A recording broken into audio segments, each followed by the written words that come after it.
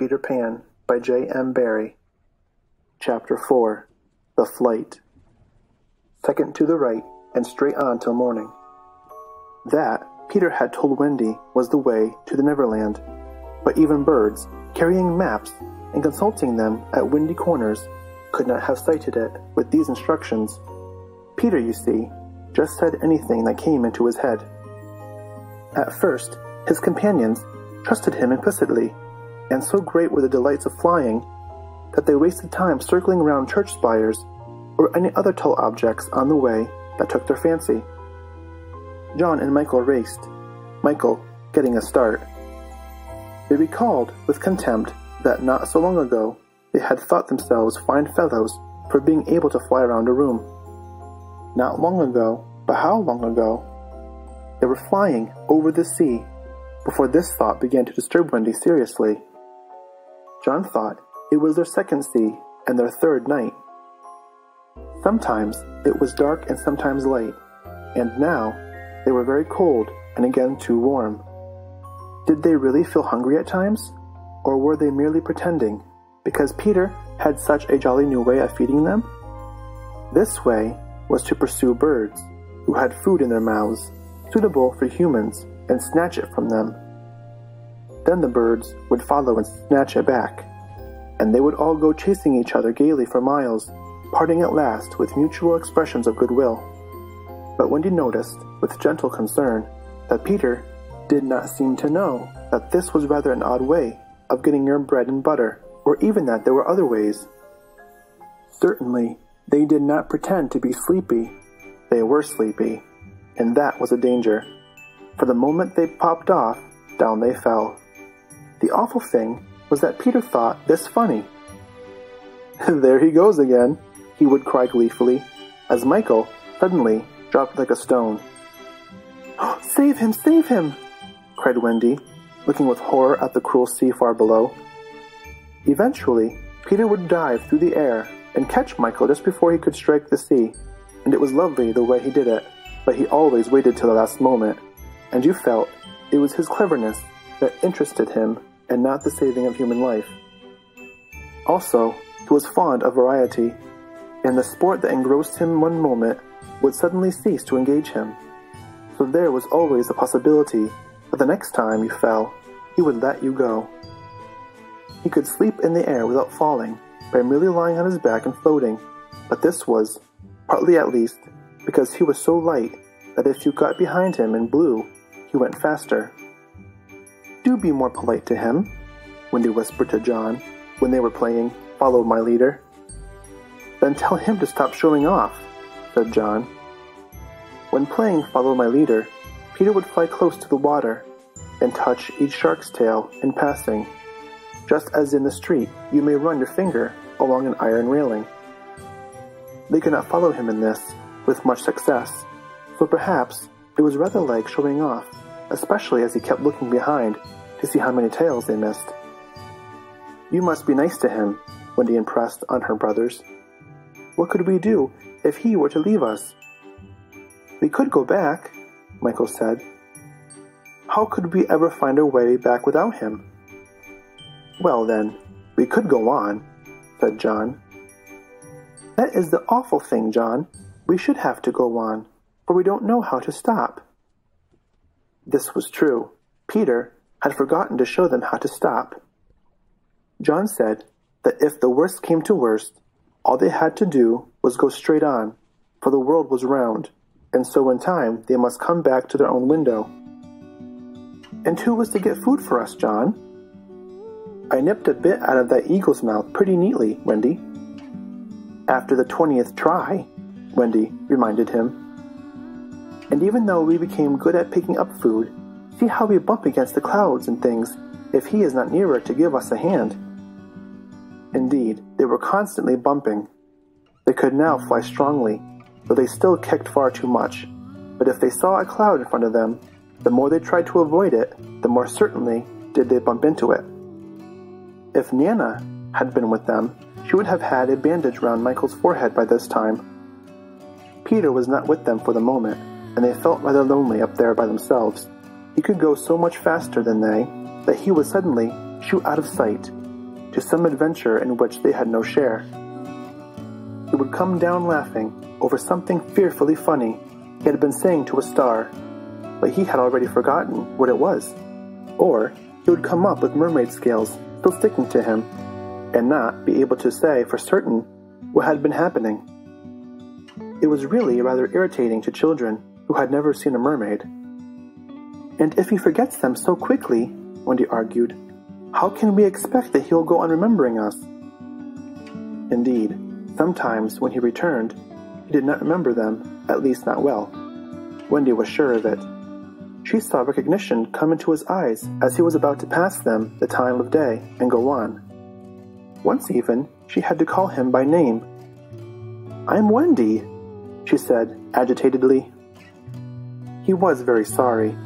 "I say, Wendy," he whispered to her, "always if you see me forgetting you, just keep on saying, 'I'm Wendy,' and then I'll remember."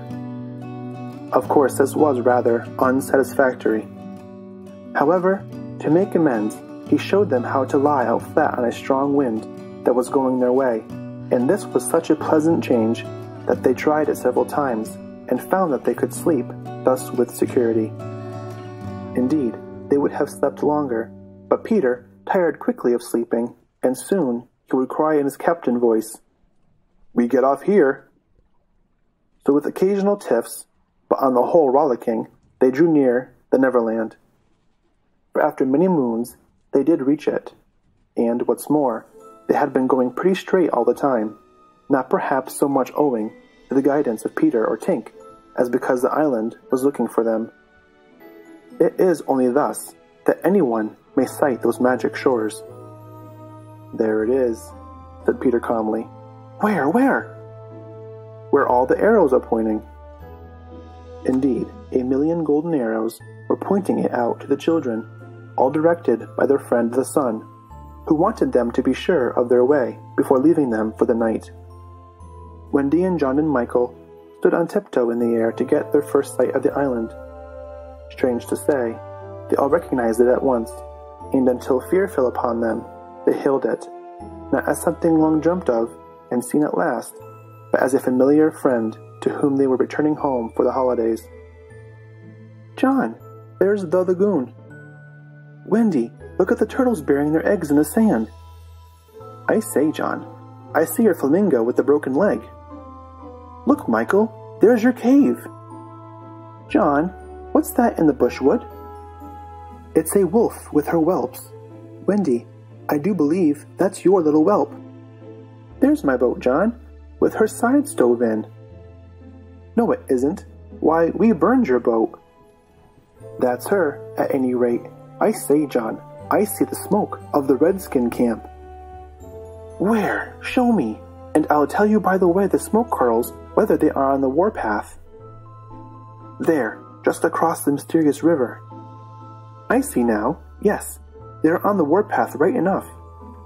Peter was a little annoyed with them for knowing so much, but if he wanted to lord it over them, his triumph was at hand. For have I not told you that anon fear fell upon them? It came as the arrows went, leaving the island in gloom. In the old days at home, the Neverland had always begun to look a little dark and threatening by bedtime. Then, unexplored patches rose in it and spread. Black shadows moved about in them. The roar of the beasts of prey was quite different now. And above all, you lost the certainty that you would win. You were quite glad that the night lights were on. You even liked Nana to say that this was just the mantelpiece over here, and that the Neverland was all make-believe. Of course, the Neverland had been make-believe in those days, but it was real now, and there were no nightlights, and it was getting darker every moment, and where was Nana? They had been flying apart, but they huddled close to Peter now. His careless manner had gone at last. His eyes were sparkling, and a tingle went through them every time they touched his body. They were now over the fearsome island, flying so low that sometimes a tree grazed their feet. Nothing horrid was visible in the air, yet their progress had become slow and labored, exactly as if they were pushing their way through hostile forces. Sometimes they hung in the air until Peter had beaten on it with his fists. "They don't want us to land," he exclaimed. "Who were they?" Wendy whispered, shuddering. But he could not, or would not say. Tinker Bell had been asleep on his shoulder, but now he wakened her and sent her on in front. Sometimes he poised himself in the air, listening intently, with his hand to his ear, and again he would stare down with eyes so bright that they seemed to bore 2 holes to earth. Having done these things, he went on again. His courage was almost appalling. "Would you like an adventure now?" he said casually to John. "Or would you like to have your tea first?"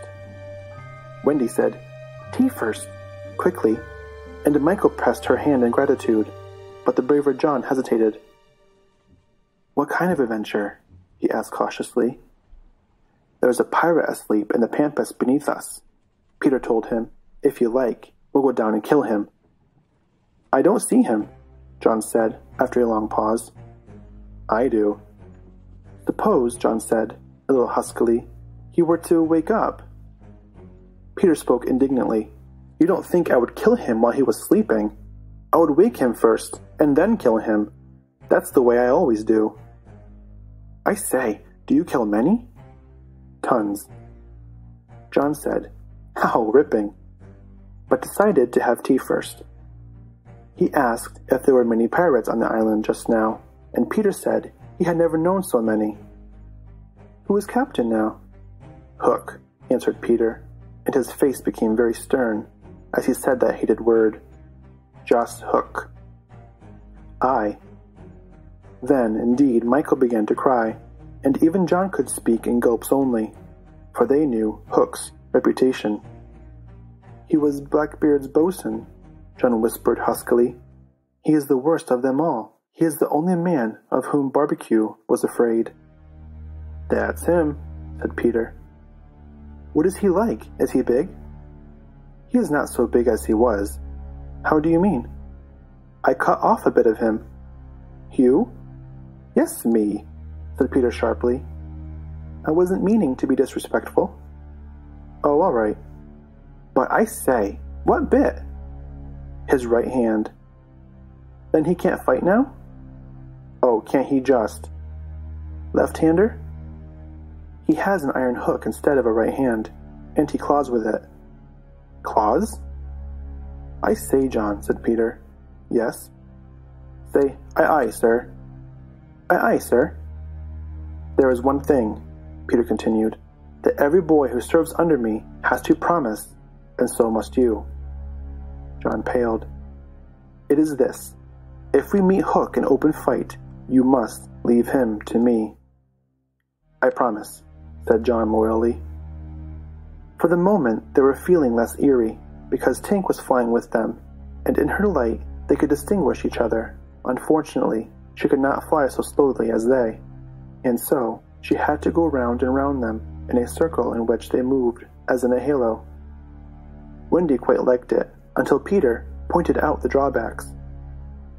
"She tells me," he said, "that the pirates sighted us before the darkness came and got Long Tom out." "The big gun?" "Yes, and of course they must see her light, and if they guess we are near it, they are sure to let fly." "Wendy! John! Michael!"